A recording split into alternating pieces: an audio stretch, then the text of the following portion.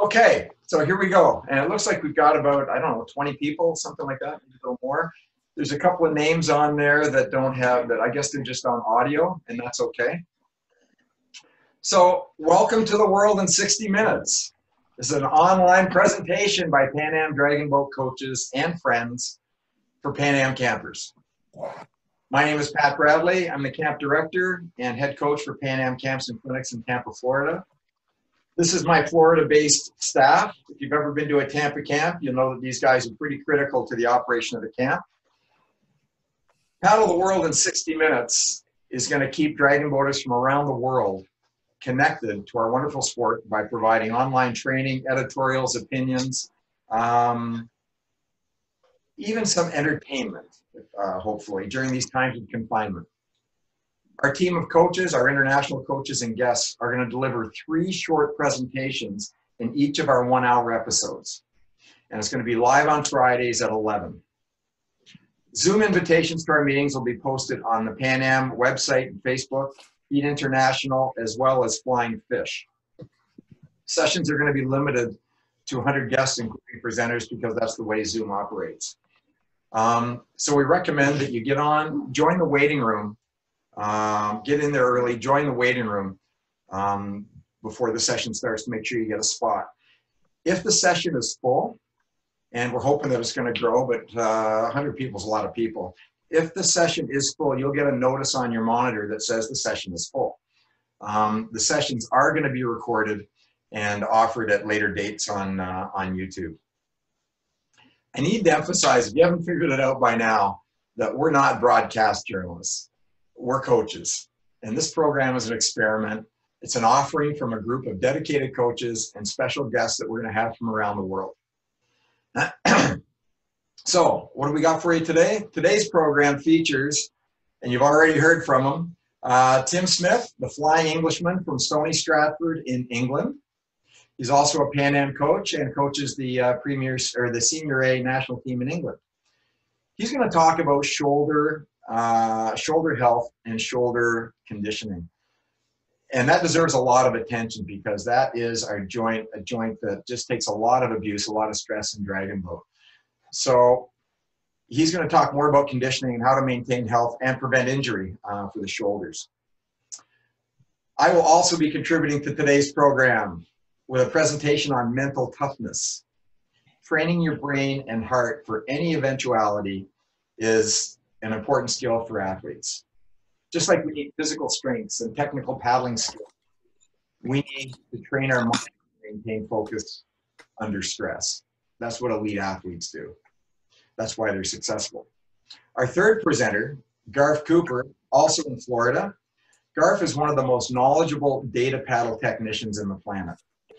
Garth's innovative technical assessment tool, it's a computerized paddle, can be used by coaches to critique the paddling stroke and improve performance. So that's our presentation that's going to be our presentation for this morning. So now,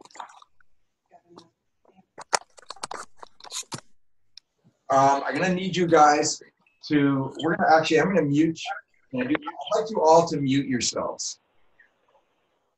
Okay, this presentation is not interactive. You need to mute yourselves. If you want to connect with the presenter, you can always email us, connect with us on Facebook or whatever. Give us feedback, or ask more questions. That opportunity is going to be there for all of you. But out of respect for your teammates, your classmates, so that everybody can hear the presenters. And somebody's already mentioned that we're not that. It needs to be a little louder. So if we can minimize the noise in the background, that's awesome. So that means dogs eating, whatever it is that you do that makes noise. Okay.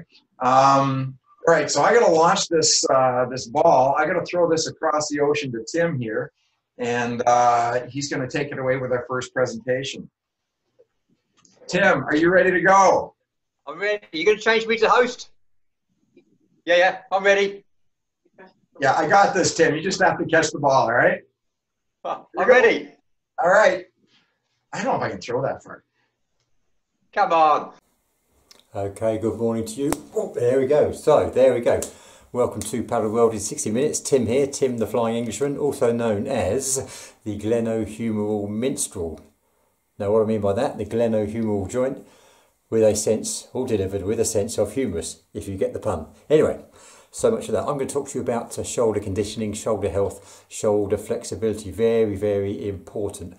I need to add, firstly, all of the stuff we're talking about is going to get downloaded or uploaded onto YouTube. So you've got a free resource there to refer to at any time, day or night, and it's free and you're more than welcome to it. This and all the other content.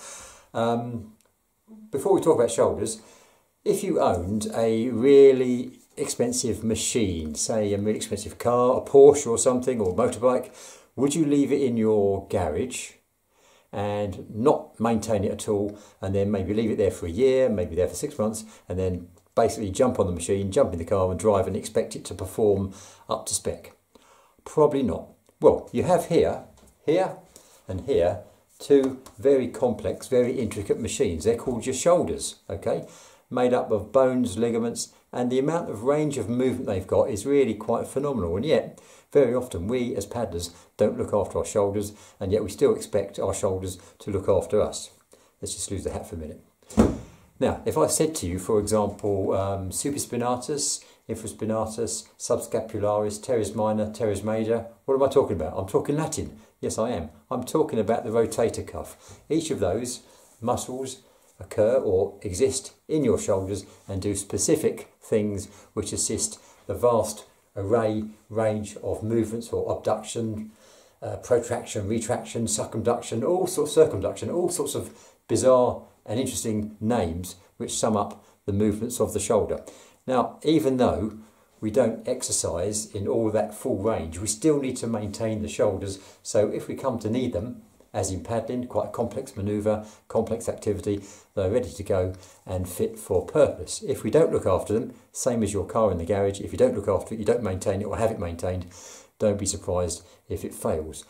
Very often, from a coaching point of view, if somebody's got a poor technique, or they get injuries, we sometimes blame the poor technique, when in fact sometimes it's far better looking at it and thinking, well, yes, technique may be an issue, but sometimes it's down to lack of maintenance and lack of care and attention and the injury prevention side of things. So this is what this particular segment is all about.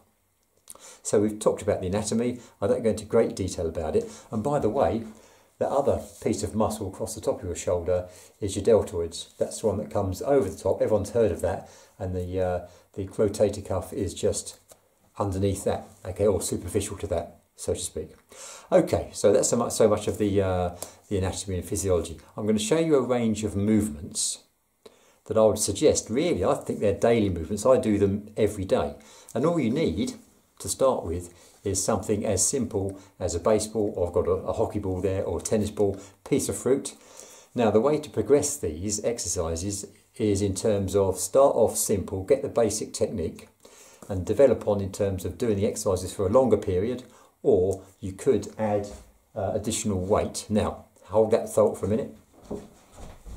Some of the exercises I've moved on to developing and using with a 4 kilo kettlebell, but important point, use these after you've got the basic technique. And as we've said previously, myself, Pat, I am not a therapist, I am a personal trainer and I'm a coach. So if you had any particular pain, you need to identify that first. And let me just take you through that.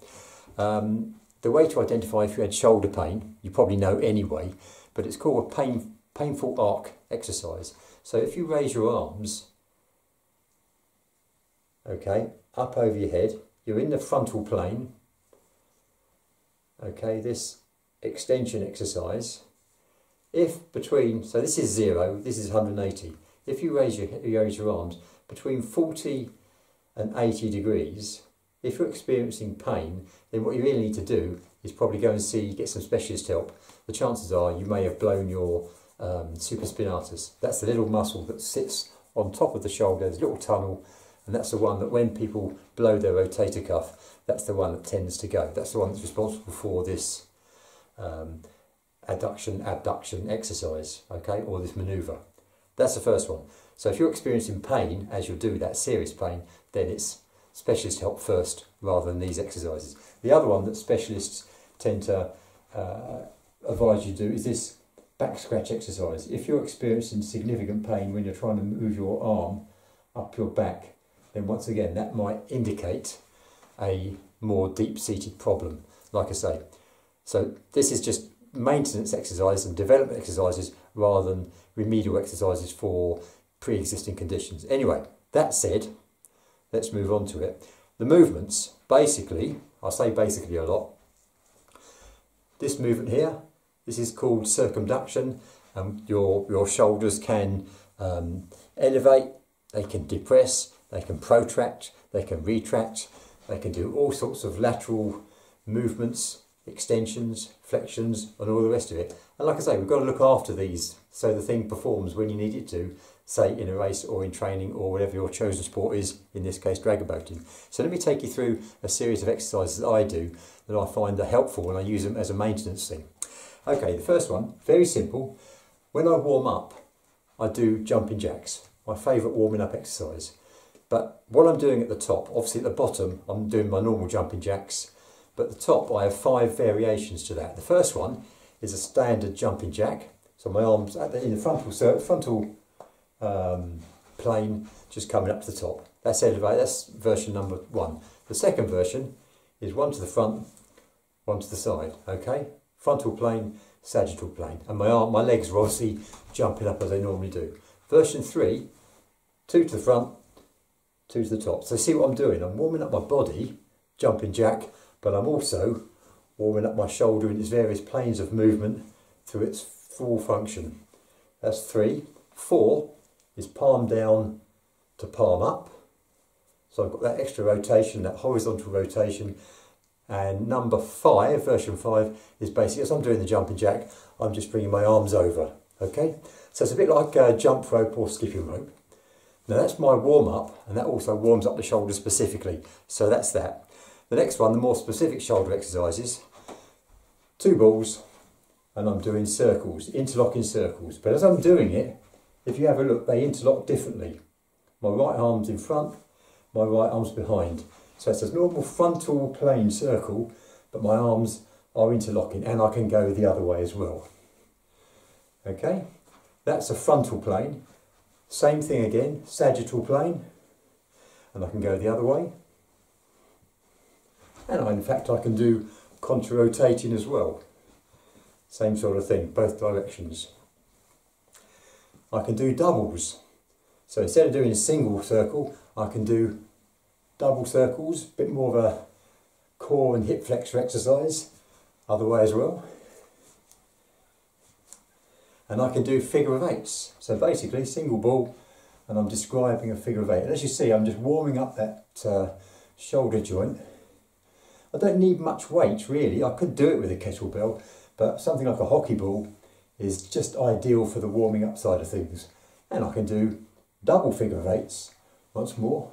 This brings in the hips as well as the shoulders. There we go, double figure of 8s. Now, a bit more specialist. Can you see a U? Forget my head, you can see a U, can't you? As I rotate down, can you see an N? Yes, right. So basically, let me just drop one of the balls. Knock the camera there, there we go. This arm, the upper arm, is stationary. So what I'm looking to do is rotate around there. Okay. That's the movement I'm looking for. And from the side, I'm going from all the way back here. So I'm really pushing my chest out here to rotating down. So I'm almost tipping down, like I say, extending that full range of movement. Mild discomfort rather than pain. Nice and slow. And if I had more weight in my hand and I accentuate the stretch, you can spend quite a few dollars or pounds on a little rig to put around your chest to keep your shoulders back. But this actually, for the cost of 2 balls or 2 apples, does the same if you do it regularly. So there's my U to N. The next one, can you see an S? A square sort of S. Same sort of thing. And we're trying to keep our upper arms stationary. And I can really feel the stretch and the rotation. You probably see it on the camera. Going through my upper body, through my chest, really stretching off in one direction and the other. Just pushing to mild discomfort and just pushing that stretch a little bit, developing the stretch. There we go. Okay, next one is a circumduction exercise. Circumduction is this exercise here, okay? So if I move back a bit, if you see my fingers, I'm describing little circles and just touching my thighs with my thumbs as it comes through, and I get the circles bigger, nice and slow, bigger and bigger and bigger and bigger gradually, and I end up arms horizontal. I then do what we used to call doorknobs. Okay, so what I'm doing here is rotating all the way back and all the way forwards. This horizontal rotation exercise, keeping the arms up, so do that for a period, and then we go into opposition doorknobs. So if you see there, I'm twisting in the opposite way, just stretching out the tendons, stretching out the ligaments, building some joint strength as well, promoting blood flow. And then when I've done that for a period, then I go down again. Okay, so if I've gone forward going up, I'm now going down again, opposite direction, and I end up doing little circles, once again brushing the hips. So we've combined that horizontal rotation exercise with the circumduction. Two manoeuvres that you don't normally use in everyday life, but you still need to do those when you're maintaining your shoulders. So that's our circumduction doorknobs. The next one, now I mentioned your shoulders are capable of some other movements. Elevation and depression. Okay, elevation and depression. Protraction and retraction. Okay, so what we're looking to do here is describe a big square. You've probably gone to the gym and done shrugs. It's the same sort of thing, and you can do it with weight as well. But this one is basically a elevate or up, forwards, protract, down, depress, back, retract. So the biggest square, I was going to say circle then, you can do, very deliberate. Try and get that full range of movement and do that maybe 10 times forwards and then reverse it. Once again, not an exercise we do a lot of, but we still need to exercise and maintain that range of movement. And then the shoulder will be in better condition for it. Very rich blood supply to your shoulder, by the way, so worth promoting that as well. So there we go. Now, last few, underarm tuck. So I've got the balls, could be Indian clubs, and we're going from here, tucking under the shoulder, okay? So I'm trying to get this down and up as high as possible, okay? Underarm tuck, and I can do same size as well. So nice and steady, don't rush it, get the full range of movement and press, but if it's painful, ease off, dial it back. So it's mild discomfort and you're developing the stretch. Underarm tucks, okay. Last few, in fact last step, you've probably seen Conrad doing his teacup exercise. Okay, I call it a helix because you're describing a figure of 8. So round there, okay, I call that the single helix, the teacup exercise. And then you go with the second arm, same thing again, so it comes under the arm, up, and you might find you have to lean back to do that. So we've got helix, underarm, rotate, and you see how you're working your shoulder, really great, you can feel it in your core as well. So that's a single helix. Then you can do a double helix. So imagine you've got a bar between them, or if it suits, you could hold them together. And you lead with one arm. So I'm going under, round, and up, and under, round, and up. In this case, I'm leading with the right hand. Okay, once I've done that, then I can go opposite way, leading with the left hand in this case. So this is a double helix. Big stretch. Last two, next one is called a Spanish dancer. So called because I thought about it in Spain, but that's the only Spanish connection. So if you think about it, single helix, and as it comes round, it knocks that one into a single, and basically so it goes on. I just tap the balls and balls kiss and off it goes again. This becomes a bit of a hip flex warm up as well. Okay, there's your Spanish dancer. And the last one for today is something I call the manta. Have a think about this. So we're going an opposition helix. We're going round, up and over. Round, up and over. So it's a mirror image of the helix manoeuvre. So cool because it looks to me like a manta in full flight, I suppose the term is, because they have wings, don't they? Even though they're fish. Okay, and there we go. Now that's my selection of, my favourite in fact, but my selection of shoulder, not so much rehabilitation certainly, but maintenance, development, exercises that keep your shoulders in the best possible health for paddling and paddling related activities. And actually, if you're sitting at a computer, they're pretty good for that as well. So they're good, as far as I'm concerned, everyday life exercises. Anyway, that's enough from me. Any questions, please come in, ask me the questions. Remember YouTube, so all this stuff is going onto YouTube as a continuing or permanent resource for you.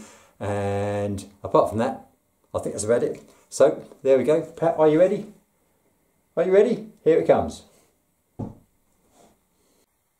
Okay, hello again, Tim here again. Now just while that ball is travelling back over to Pat, I just needed to make a quick comment on tennis elbow. Reason being, Michael in Ireland has asked me to comment on this particular condition. Now I'm going to show you some exercises I did, because a few years ago, when I first started outrigger paddling in fact, I had tennis elbow and golfer's elbow on both arms, okay? Now, this is what I did. These are the exercises I did and I found some relief. But like I say, if you had persistent pain in any joint, the first thing you need to do is go and see a therapist or a specialist. I'm a personal trainer and a coach, and these are just the exercises I did that helped me out during that period. If you're not familiar with it, tennis elbow is a pain you get on the outside of the arm, and golfer's elbow is on the inside of the arm. And if you have it on both arms, it's no joke. I got it from outrigger paddling when I started steering outriggers, and when you think about it, you're hanging out the boat, really stressing and tensing those tendons and stressing the tendons. Anyway, the exercises I did, and these are what helped me. Imagine this, so I've got my arm isolated either on a table or against my body. The first exercise I did was basically, it's called a radial and ulnar deviation. So if you see how the way my hand is, it's basically stretching from this way to this way, inside to outside. I don't really want to do it extended arm because then I'm activating my shoulder. So isolate it so you're just hand against the body. So it's a radial or ulnar flexion and extension. That's the first one. The second one was another flexion extension exercise, and it was basically from stretching that way, but like I say, isolating the elbow, you can see that, and upwards, okay?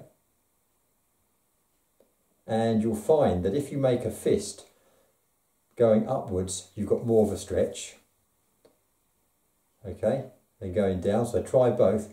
And the other is, if you turn it over, stretching that way, and you'll find that with an open hand, you get more of a stretch as it points up.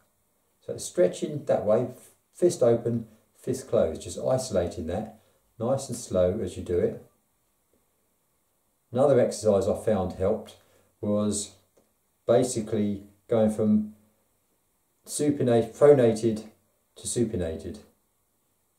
Okay, so that's prone, that's supine. Now what I used was a dragger boat drumstick, something with a bit of weight on the top. Once again, isolating the elbow, and it was just rotating. You could do it without the weight if it's very painful, or I found that anyway, to start with. So I started off doing that nice and just stretching out the tendons. Then I added a weight. So you're stretching to mild discomfort again, maybe slower, and I developed on to this. No, you don't go to heavy too soon. But what you're doing is, with the extra weight on the end, you're giving it a bit more resistance and really stretching out those tendons. That's a 9-pound Indian club, so don't go to that too early. Start off steady within your pain threshold and develop. And the last thing I did, I sort of discovered it by accident really, this is a resistance band. I've got the bottom end under my foot, and what I did basically was a bicep curl. I think a friend, either that or a friend referred it to or recommended it. So you're isolating with a small resistance band. So once again, exercising within your pain threshold. Okay, just isolating this here, so you're controlling the range of movement. What really helped me more than anything else was absolute utter abstinence and rest. So really, if you've got major pain, that's what we're going to do. But like I say, I'm not a therapist, I'm a personal trainer and a coach. So if you have persistent pain in any joints, the first thing you need to do is go and get specialist help. But those are exercises that helped me when I had that condition in both arms a few years ago. I hope that's of help. But like I say, specialist help is where you need to go first if you've got persistent pain. Hopefully that ball's going to get to Pat in the next few minutes. Okay, see you later.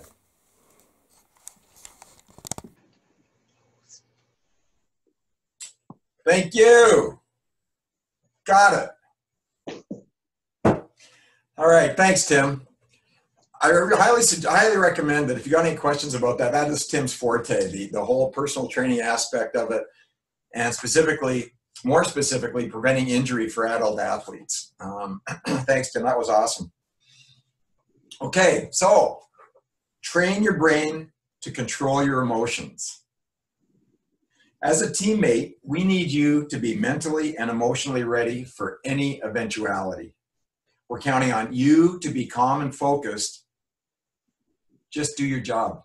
That is your job, to be calm and focused. Mental toughness, as I mentioned before, is a skill set. It's a critical piece of the athlete profile. So what I've prepared for you today is a mental toughness checklist to help you give that all-important psychological edge. All right, and I have a few anecdotes, a few stories for you as well. Okay, number one, ego sensitivity. Accept who and what you are. There's 20 people in a boat, you're one person. Don't expect that you're going to get a ton of attention and everything's going to work out the way you want it to. Do your job, smile, and sit where you're told to sit. Perfect. Okay? Number two, know your body. You need to know the difference between pain and fatigue. Experienced athletes will know that. Inexperienced athletes, sometimes we're not sure. We get working really hard and we start to feel things, sensations in our body, and you might wonder, gee, have I injured myself? You really have to figure that out, and through experience as an athlete, you will figure that out. If it's an injury, what do? You stop. If it's fatigue, if I'm your coach, I'm going to have you push forward a little bit more and try to just keep pushing that envelope, and we're going to get stronger. Okay? So you really need to know your body. A quote I heard the other day, I was out for a run, it was part of a song. I love it. It says, if you start to taste weakness,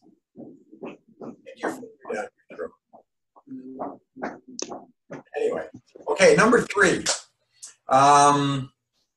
planning. Another line I like is that if you're scared, like before a race, before a big event, if you're scared, you simply haven't prepared. Trust your training, trust your skill set, and be where your feet are. Don't be thinking about anything else. Your crew is counting on you for whatever period of time it is. And they expect you and deserve to have you at your best. Okay? Power versus control. Actually, I want to go back to that one a bit in terms of the planning. There's basically two roles for an athlete, in my opinion, and not one is better than the other. They're both equal. One, obviously, is you want to be the best physically, mentally, technically that you can be to contribute to your team to make them better. But the other one, equally as important, in my opinion, is make your teammates better. What do you do to make your teammates better? Okay? Be enthusiastic, be encouraging, all those kinds of things. That should be part of your plan. Okay? Power versus control. Have you ever seen this, where the coach calls for a power series, and instead of the boat surging forward, it blows up because everybody's out of stroke and everybody's trying to do it on their own? Okay? You can't do it on your own. You've got to be disciplined. You've got to focus on technique, and you can't let urgency cause you to blow up. You have to be mentally focused and strong enough that you're going to rely on your technique and your technical skills. When they call for a power series, you're just going to increase your connection to the water. You're not going to go on your own and drop your head and go out of stroke and blow the boat up. You're going to find that power through connection. Okay, so power versus control. Be positive and enthusiastic. I never undervalue this. You need to approach your job with enthusiasm. And in your lives, when you're working, and some of you are still working, there's people in your lives or in your professional occupation that come into the office and they really don't generate a lot of energy. They sort of suck it out of you when you're around them because they just sort of mope. Easy to be enthusiastic when you're paddling. Easy to have a smile on your face when you're having a good day. The test, the mental toughness test, is can you be that same person when you haven't had a particularly good day? Can you bring it? Sorry. I was just given a note to remind people to mute. So I guess some of you aren't muting it. It's a little distracting to some of the others. Anyway, yeah, the challenges, and I've had that challenge myself, where I pulled into the parking lot getting ready to coach, and I'm in my truck. And I remember, and I'd say to Liz, you know, I don't know if I got it today. Like, I just don't, I'm just tired. And of course, Liz will say, well, if you're not going to do it, who's going to do it? Like, they're counting on you to lift them, to create that energy and get them ready for practice, because they're dragging their asses out of their cars from wherever they're coming from, looking forward to this experience. But it's not just the coach's responsibility. It's your responsibility too. And if you see somebody having a bad day, you know, if you notice that they don't quite see themselves, give them a nod, give them a wink, give them a smile. And you may think this is maybe, oh, that's for recreational or novice crews. No, no, no. I use this for the national team. I insist upon it. That's part of my selection criteria, is who's bringing that kind of energy to the boat.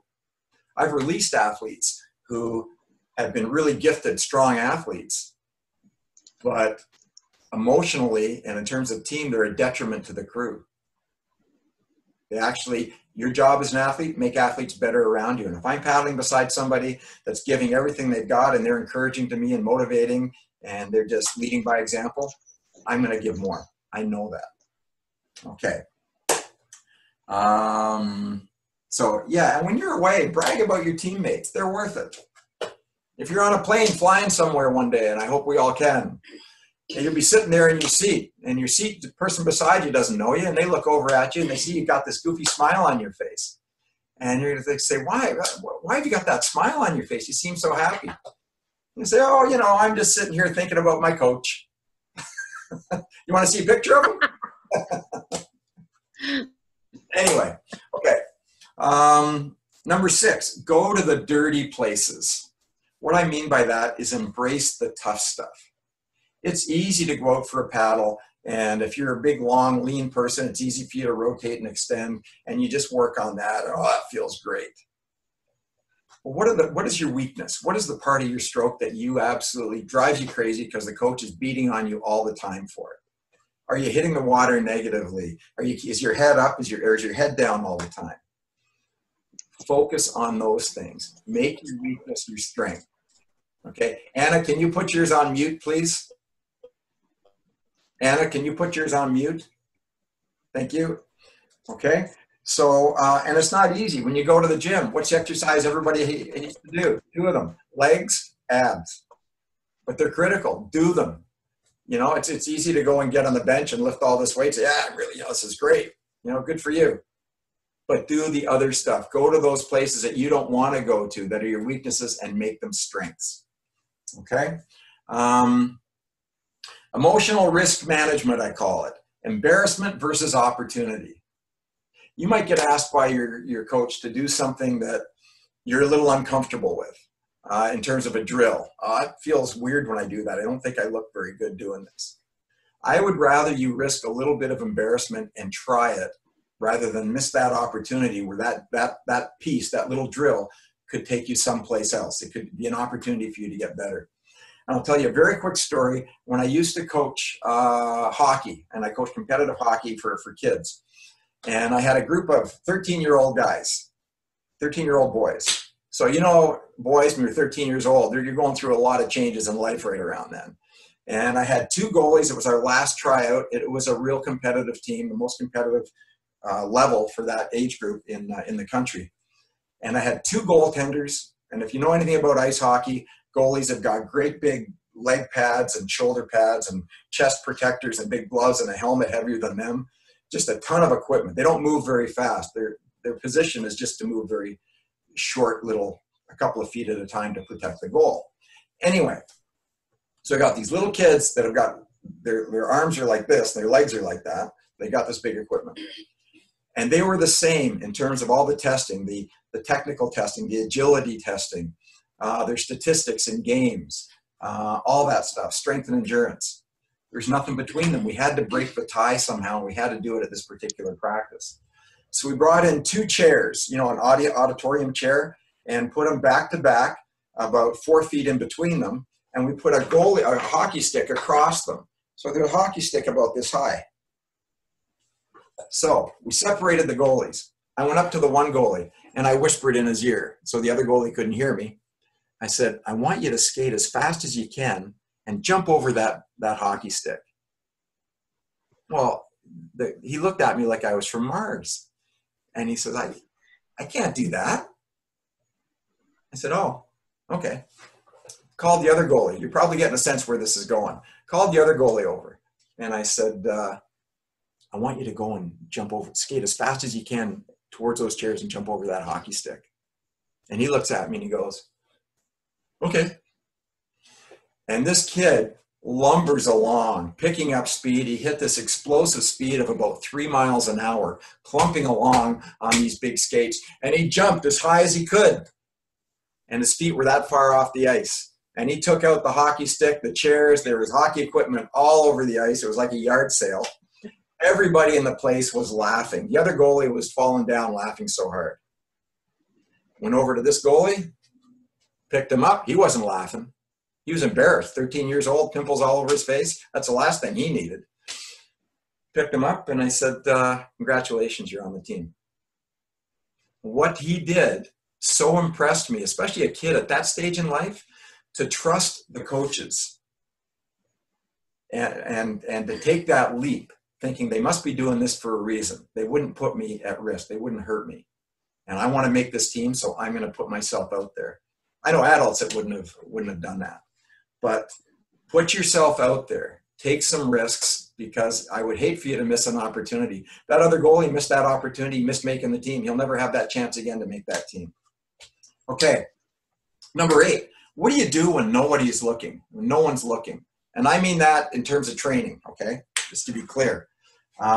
Practices, obviously, are really, really important. But what you do to prepare when you're away from the boat is absolutely critical. You're not going to get all your conditioning in a dragon boat practice. As a matter of fact, if you go to a dragon boat practice and your attitude is, I got to have a really good workout here, and that's selfish. If you're there for your workout, that's selfish. You should be at that practice to listen and learn. And if it's a soft practice and all we do is drift around the lake for an hour working on technical skills, on the catch or leg drive, really boring, repetitive stuff, then deal with it. Because that's how the crew is going to get stronger. So when you're at home, what's your nutrition like? What kind of rest are you getting? What kind of training are you doing to supplement? Are you doing things to get strong so that you can execute those practices in a dragon boat? And you can handle the boredom of having a technical practice. And I'll tell you something, and I know from experience, if you have a pizza and a beer at home, just because your team doesn't see you doing it doesn't mean it didn't happen. I should put up a silent laugh here because I can't hear anything because you're muted, but that's okay. Stay muted. Okay. Coaching feedback. Coaching feedback. It's only personal if you choose to take it that way. Dragon boat is such a unique sport. Like I mentioned before, you're one of 20 people in the boat. You're going to get feedback in front of your peers. As a veteran athlete, talk to the marginal ones, talk to the new ones and the weaker ones, and some that might be getting a little more constructive feedback than some of the others. Let them know it's okay. There's, you know, that's how this sport is. Video review. Tell me you don't have to have a thick skin when you're being video reviewed in front of your peers, and it's slow motion, and you got little drool hanging out here, and your catch is at the negative angle, and you don't look great, but they're using you as an example. You've got to be ready for that. You've got to be tough enough to accept that, and hopefully you've got a coach that delivers that and prepares you in the proper way so that you're ready to deal with that. I had a quick story on that. Had an athlete, my biggest athlete, 6'12" or something. Like, he was just a huge man. And I was in a coach boat beside the dragon boat. And I'm driving along beside it, and it's a great place to coach, by the way, if you can ever do it from the side. And I wanted to get a little more reach out of him. So I was pushing him a little bit. This guy was a leader, raced every race. He never sat. So I was going to get a little more out of him. So I kept saying, Terry, I need a little more extension, little more extension. Come on, Terry, need a little more extension. Well, this big mountain of a man on the dock after the practice, we're walking down the dock, and he says, Coach. And yes? He's a big, tall guy. I said, yes. And he says, I've never been subjected to such abuse as an athlete in my life. And he was serious. I said, really? He said, yeah. He said, you're so negative. He said, you just called me out and called me out and called me out. I said, well, that was only because I was trying to make you a little bit better. You were very close to getting a little more reach, a little more connection in your stroke. So I was just trying to get you there. I had no idea he was so sensitive. Horrible practice, he said. Next practice, I'm thinking, I got to deal with this guy. How am I going to motivate him? Same thing. I'm in the motorboat beside the dragon boat. What do I say to him? Hey, Terry, looking good today, buddy. Nice extension. Now let's just try a little more. Good work. He wasn't doing it great, but he was trying. After the practice, walking down the dock, what does he say to me? Hey, Coach, that was a great practice. One of the best we've ever had. Because I gave him praise, okay? You got to toughen up. You got to be thick-skinned. You got to accept that feedback as a way to make the boat stronger, okay? As teammates, you need to be sensitive to that. Your job as a teammate, if I were to say to Garth, Garth, you're going negative at the catch, and I'm on him and I'm on him and I'm on him through the practice. As his seatmate, you shouldn't be looking at Garth going, come on, Garth, get it together. You should be looking at him saying, it's okay, Garth, we're with you, hang in there. He's only telling you that because he knows you can get there. He knows what you can do. You got to be that positive influence. Don't be coaches, okay? But if you want to coach, I got coaching clinics. We'll talk about that later. What's the next one? Control your nerves. By the way, Tim's rolling on the floor laughing at each Control your nerves and have confidence in yourself. Do the work, trust your training, trust the plan. This is my favorite story. If you remember nothing else from my presentation, please remember this story. An Olympic athlete, young guy, he was a junior at the junior level in C1, high kneel canoe in the Olympics. He was ranked 7 or 8 in the world. He goes to his first Olympics in Beijing. He's expected to go right from the first race to the final, to the medal race. And he totally poops the bed in the first race, has to go into a repechage, goes into the repechage, doesn't qualify for the final. Total disappointment. Comes back to his country, really disappointed, hires a sports psychologist because he wants to qualify now for London, was the next Olympics. Sports psychologist says, okay, ask him a few questions. How did you feel about the Olympics? Oh, he says, greatest experience of my life. I now have a girlfriend in Norway. I love the spectacle, love the opening ceremonies, closing ceremonies, met all these people, did all this stuff. Great stuff. Sports psychologist says, tell me about how you felt just before your first race in the Olympics. And he says, oh man, I'm telling you, I knew this is the biggest race of my life on the biggest stage for my sport in the world. So I knew I had to do something superhuman that I'd never done before. I had to do in this race if I was going to be successful. The sports psychologist said, all right, jot it down. Tell me about your training. How long have you been training for this? Well, I've been training for 3 years for this. Okay. And how many race pieces have you done? Oh, hundreds, maybe 1,000. All right, you've got a race plan? Yeah. Is it good? Yeah. He said, then why on the biggest day of your life would you throw your race plan out the window and try to do something superhuman that you'd never done before? And in fact, what he did is he put too much into his start. He blew up. He had no energy for his race. Fast forward to London. He's got his race plan, got a new coach, sticks to his race plan, wins a bronze medal at the London Olympics. It's a really good story. We had this guy come and talk to our team at a banquet once. But the moral of the story is trust all the work that you're doing. Have confidence in yourself. Control your nerves. The sports psychologist said to him, I thought this was really interesting. He said, you should have known going into that race how you were going to finish that race within a couple of seconds. You should have known that. You've done it hundreds of times. You knew how it was going to turn out. You can't control the other guys. Okay. Number 11. Am I running out of time, Tim? Write something down if I'm running out of time. Oh, you're okay. You're okay. Carry on. It's good. It's good. Okay. I'm getting there. Total unconditional support of your teammates. You don't have to love them. I wish you would. I hope you do. But you've got to want to see them on the podium.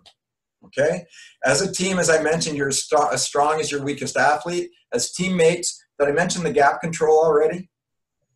Did I mention gap control already in this one? No. Okay. It's a term from ice hockey, gap control. In Dragon Boat, there's a gap between your top athlete and your bottom athlete in muscular strength and endurance, and technical experience, you name it, there's a gap. What we want to do as a coach and as a program is I want to reduce the gap from the weakest athlete to the top athlete. Now that doesn't mean you top athletes, we want you to get weaker so the gap gets closer. It doesn't work that way. What we want is we want to facilitate the bottom ones to get stronger, the newer ones, the weaker ones. Okay? How do we do that? Well, that's up to the coaches to develop a program and work with them. But teammates have a role as well. You got to give them unconditional support. You can't be the one in the boat that's rolling your eyes or looking disappointed that you see the roster and some of these marginal ones are in the boat. Or if they miss a stroke in practice or they ask a question you think is kind of dumb. You got to remember where you came from and whatever you can do. And maybe this athlete will never be up here. It never will. It's just not going to happen. But if this athlete gets from here to here, your boat just got faster. If they all get a little bit stronger, you get faster. And the only way that works is if you instill confidence in them. Make them feel like they contribute, like they're valuable. You've got to motivate those guys. Okay, number 12, don't let them poison your mind. Okay? When you're racing, when you're practicing, be organized when you come down to the boat. You know, drives me crazy. We get down to the boat and somebody's forgot their water bottle, forgot their seat pad. I forgot to go to the bathroom. My God, the list goes on and on and on. Be organized, avoid distractions, or avoid distraction by being prepared and organized. Okay? That will allow you to maintain your focus. And number 13, I'm winding it down here. Losing, it's a gift. Embrace it. And I'll just tell you a quick story to finish off with that. And that is, I was coaching the Senior B Canadian national team at the World Championships in Hungary. This team was undefeated. It was a dynasty. It was an incredible group of guys. But we ended up coming up against a really strong men's crew from the Ukraine. Now, the Ukraine didn't have a lot of money. We never saw them at other World Championships in Australia or Prague or Tampa or wherever. So we come across them for the first time. They handed our butts to us. These big men had fingers like sausages, and they were like, but that was their sport. They were paddlers. They were just big men. They weren't, our guys were all sort of gym cut. And, you know, these guys weren't gym cut. These were just barrel chested big men with big fingers and, and boy, could they paddle. They were slow to the gate, but they beat us every race. But what it made us do, it toughened us up mentally. You know, we tweaked the boat. We changed the race plan. I don't know how many times, changed the roster, changed seating plans. And by the time we got to the final gold medal race on Sunday afternoon, the final event, the 500-meter race. We came within 1/10 of a second of them, but it broke our streak. So we have our debriefing, and the guys are pissed off, and they're having a temper tantrum, some of them, and they're throwing their paddles and they're swearing. One of our guys comes into the group late. He's got his phone, and he says, "Guys, just listen to me for a second. I just got brought up our race results from the World Championships in Tampa 2 years ago. We were 2 seconds faster today. We should be congratulating the Ukrainians. They made us faster. They caused us to dig deep and look, resources that we didn't think we had." And that silver medal that we got is one of the most cherished medals that all our guys, including myself, will ever have. So losing builds character. It's how you deal with it. It's not what happens to you. It's how you deal with it. And that's my thing on mental toughness. The absolute last one is have fun and enjoy. Because if you're not, then, take up knitting. Pick up something else. You're gonna have to. All right. So now we're going to Garth. So bear with me while I do this. I'm going to find Garth over here. Okay. Garth, are you ready? I'm ready. Okay, Catch, you ready? Watch this. Ready. Okay.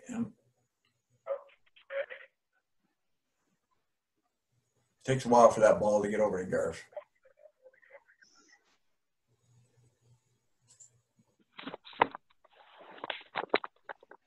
Catch. Oh, not a good catch. Got a couple bounces there. Imagine. All right. So I don't know that everybody out there knows me, but I've been to Spain and done the data paddle for the effort over there, and I've been to the Tampa camp. I've done probably 300 different athletes at the Tampa camp. Okay, I'm going to stop you there for a sec, Garth. Could everybody please mute, because we can hear stuff coming from somebody. Thank you. And so what I'm going to do is I'm going to give you a short course on called the Data Paddle 101. And just to show you right behind me here, I've got 3 data paddles. They're all fixed length data paddles. This one's 48 inches. This is about 49. This is about 52. They basically do the same function, all right? And I'm going to go through and talk about the purpose of them. They all have controls. I'm going to pick this one up and just bring it in a little closer so you can see a little bit better. All right, so controls are up here. Normally I control this for every paddler if you've done this before. The other part of the paddle is it has this nice little logo on the front that says face to front. And so this is a one direction paddle. If you turn it around this way and paddle that way, the data is backwards.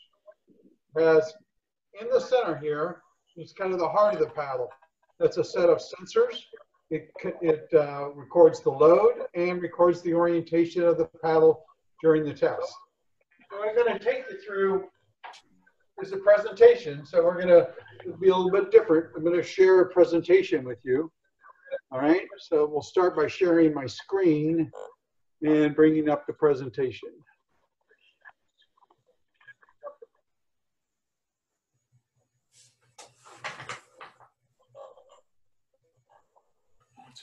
All right. Hey, good work. I'm assuming if somebody can give me a thumbs up there that you see the presentation on your screen. Yeah. Okay.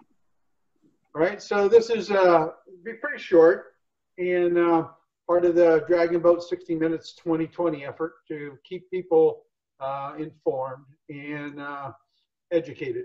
So Data Paddle 101. Everybody asked the same question. What is the purpose of using a data paddle for almost anything but just a paddle? And I spent a lot of time crafting this particular sentence here, providing feedback to influence the formation of paddling skills that improves a paddle's individual contribution to the boat. that's really what we all want to do every time we want to get in the boat. We want to get better. What the data paddle does is it provides you a different view, a more detailed view of what your contribution is during the paddling effort. What is the data paddle? It's a system. It's a tool set. And it's used to provide the feedback to the paddle, referencing your style and how much effort or propulsion that you're providing to the boat on every single stroke. How does it do that? It records loads and orientation of the paddle during a series of strokes. I think a lot of you probably have done this. I know I see a lot of familiar faces out there. So what are the components of this data paddle system? First off, it's people, and you see my photograph here. It's not quite that many people, but this is from our camp last year. We had a great time out there on the Tampa Bay, and you can see Tim in here. I'm over on this side, and a whole host. But some of you are probably in there. I think Cynthia's in there, Judy's in there. There's just a whole host of paddlers. We had 8 or 9 boats out on that water. We just had a wonderful time. Most of the people in that camp got the opportunity to use the data paddle, either the yellow paddle or the black paddle. And again, the whole objective is to give you some feedback. So what the system is, it's paddlers. It's a data paddle coach. That's my job. Dragon boat, steersman, data paddle, software, connecting cords, batteries, computers. So it's not the simple thing that you say, let's just go do the data paddle. It takes a lot of equipment, a lot of support to make it happen. And I've been fortunate to be able to do it in several different locations across the country and around the world. And it doesn't really take that long once you kind of know what you're doing here. So the last part of this, data collection. Here's what I'm going to take you through a real short data collection. Tim Smith has allowed me to use his data and some video to take you through a session. So paddlers are asked to paddle the dragon boat for a specific number of strokes. That number of strokes is not that important. During assessments, I consider 20 strokes a minimum. I'd rather do 30. Gives you a little more time to settle into your stroke, and I get a broader perspective of how you're paddling. The technique, I tell all the paddlers, use your best technical paddling skills. You want to produce a consistent race level power during the assessment. So this isn't just go out there for a across the lake paddle. This is give it your best for 20 or 30 seconds. The key to the whole system now is that the briefing. Just because you've collected the data doesn't give you any real feedback. So sitting down with myself or accomplishing the debriefing as an electronic conferencing or even an email still provides you the feedback. And I've crafted many emails to paddlers across the country when they couldn't make the one-on-one. The one-on-one gives the opportunity to ask more questions. So I always go for that one if I can make that happen. So I'm going to take you through a series of graphs, an all strokes graph that shows the impulse filled in and little orange bars, and we'll have a little discussion on loads, positive and negative. There's a 5-stroke sample. We'll zoom in on 5 strokes and look at the load path itself, see if we can find the kick in Tim's stroke, which is towards the back of the stroke. And we'll also look at a 5-stroke sample with angles overlaid, and we're looking for consistency of how he handles the paddle through the stroke, during the exit phase, through the transition to the next stroke. We're just looking to see if that's consistent.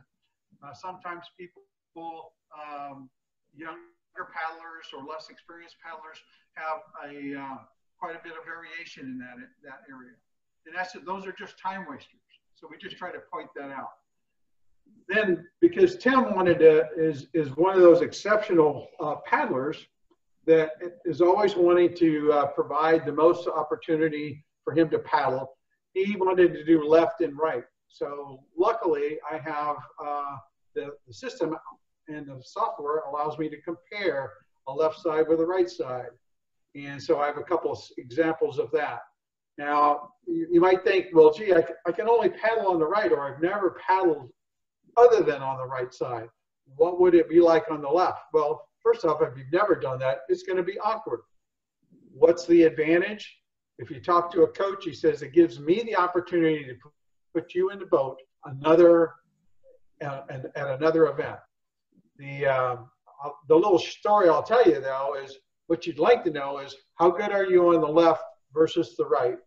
And I know that was my question when I first started doing this. I wanted to focus on the left because I was a right-hander. And I became a pretty good left side paddler. And then I switched over to the right. And then I wanted to know, am I better left or right? And the coach wants to know, because I was in Hungary, and I was going to be on I was on a B team and a C team. And coach needed somebody on the left because he had loaded the boat and he came to me and he says, Garth, I really need you to balance the boat on the left. Are you better on the left or on the right? And I knew where I sat, and I had to tell him, I says, I'm slightly better on the right, coach, so it's up to you. I didn't paddle, by the way, on that particular race, but it's a nice thing to know. So we're going to show you how that worked out for Tim. So here's what I usually bring up is the all strokes 30-stroke assessment. And I look here at the load path, which is that black line that goes up and down, looks like kind of a saw.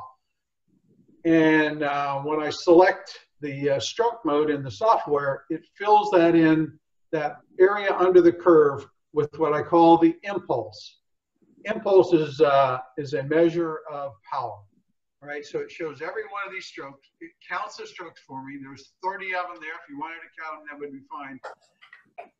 And what I always tell everybody, everything above the 0 line, which is where the orange bars start, going to the top of the orange bar, is positive propulsion moving the boat forward. Every little bit of that black line that is below the line where my cursor is and where this yellow circle is drag on the boat.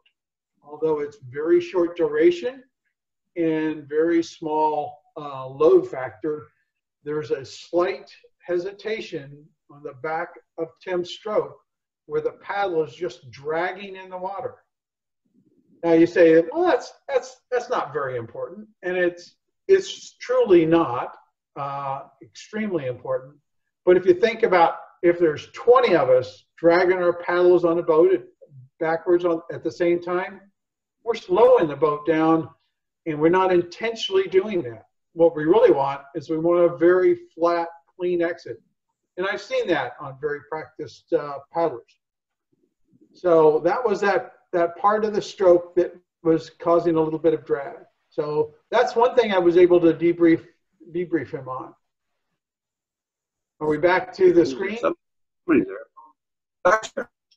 Okay. So the next thing I did is I zoomed in on 5 strokes. And my objective was to find the kick. You see where my little green circle is here? That's the kick. That was that final extension of his leg just before he was ready to exit the stroke. And on every one of his strokes, he's got a kick. They're not exactly the same, but on every one of them, he's got that. And that's one of the skills that very practiced paddlers have, and it adds up to 20% more propulsion for a series of 20 or 30 strokes, if you've got that in your stroke. If you just take the paddle out of the water as it's coming past your hip, you won't get that. You won't get that propulsion, and you won't get that extra 20%. Now we're moving along, and I'm going to talk about the angles, all right? So the paddle has an orientation sensor that allows me to show the angles. And here you see my cursor on the orange line. That's what they call the pitch angle. The yellow line is called the roll angle. And I've drawn a blue line through at the top. What I'm looking at is that's around the 90-degree point. So I'm always looking at the orange line to get to that 90-degree point, which, as we talked about when we saw the video, at a very positive angle going into the water, and that's a real plus. And then on the yellow line, I usually look for something in the exit area that indicates how he's moving the paddle. And that's this big dip in here where he's rolling the paddle, kicking the paddle out to the right side. And he kicks it out a little further than he probably needs to. And so his exit is not as clean as it could be, all right? And then when I talk about the exit, where my cursor is right here, there's this little bit of load, negative load on the paddle just at the exit. That can be very flat if you lead with your hip and you get the paddle out cleanly and don't drag it through the water. Nobody wants to do that. So, and now moving right along, to compare his left side and his right side, since I was able to do that on both on that particular day, I'm able to compare the load graphs. And as you can see, there's not a lot of difference between Tim's left side and right side. And when I brought up and looked at the statistics that the software produces, the differences between his left side and right side are minimal. So when Tim gets asked that question, which side do you prefer to paddle on? He goes, Coach, there's really not a lot of difference in my contribution on the left side or the right side. I'm equally good. And so I've got that in spades. That shows up really well in this particular graph. And then the next one is where I added in the angles. And again, I'm just looking, is there a real difference in how he paddles on the left side or the right side? And Tim's a very practiced and very professional paddler, and there's hardly any difference at all. So what's the bottom line with the data paddle? Basically, it's this last summary. It's a tool. It's up to you to practice, to develop and practice the skills that you're being taught. All the data paddle does is give us another view of what you've accomplished and with the coaching that you've received. All right, Pat, I'm ready to send this back to you. All right, Garth, well done. All right, I'm going to stop my share. Yeah. Ready to take this back? Yeah. You ready? I got it. Right. Here we go. Holy cow, it's on its way. What did you hit?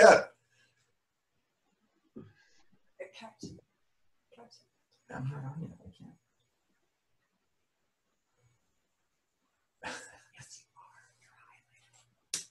You got it? Oh, all right. Got it. Am I the host now? Good. Thanks, Garth. That was awesome. I think what we'll do in the future, there's so much information with the technical paddle. It's such a great tool. It took a while for me to get sold on it because I'm not a technical guy. But we're going to try to we'll get Garth to do a longer piece on it, break it down more, where you've got about 45 minutes for those that are paddle geeks, the technical ones that are really interested in that.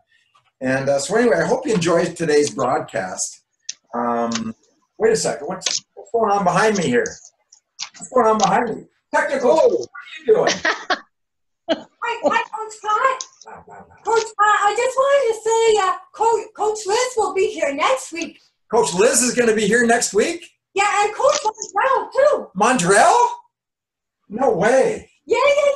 Okay, well, that's great. Well, thanks for stopping in. All right. Well, I hope you enjoyed today's broadcast, guys. We have a blast doing this. The whole objective is just to keep us together and a little bit of a distraction from being at home and keep us connected to the sport. Because one day we're going to come out of this thing. Things might look a little bit different, but they're not. The sport is going to be there forever. They're not going to that can't. That's going to be there. So we're going to return next Friday with Coach Tim and Coach Liz and Mondrell. And next week, Tim will be your host.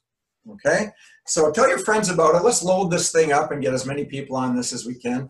If you have any feedback, anything you want to share, you can email us. You'll find our emails, I don't know, somehow.